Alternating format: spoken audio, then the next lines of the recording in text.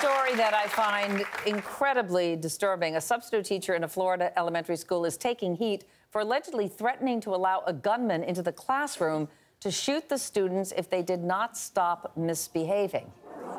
The teacher was removed and the school is addressing the incident, but I can't even imagine what was going through her head that would make her say something like that. What? I mean, when I was a nanny, I would tell little girls, listen, I'm going to call the cops. Because sometimes you got to do what you got to do to get these kids. That's different. You have a principal. There is, you just go to the principal's office.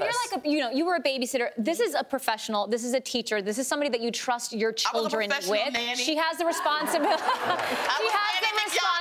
To discipline in a responsible way, and that threat was not responsible zero in any common way. sense. So she needs to be fired. I mean, that's just ridiculous. Have you guys ever said anything inappropriate to a child at all? Yes. And where you thought like that was a little too, but sometimes it just escalates to that. No, I have used your father's coming home when he's on a business trip, like dad's coming home, or there's a monster over there that's going to come out. I mean, we do little things, funny things. A monster is more scary than a gun to some of these kids. Here's the thing, in this day and age with guns, you do not screw around with guns. If a teacher says that in a classroom, that's so inappropriate and violates everything. I definitely don't think it's appropriate. I understand what probably happened to that woman after dealing with kids for a long period of time. I have dealt with kids for a long period of time. That's why she shouldn't be a teacher. Yeah, exactly. That's her profession.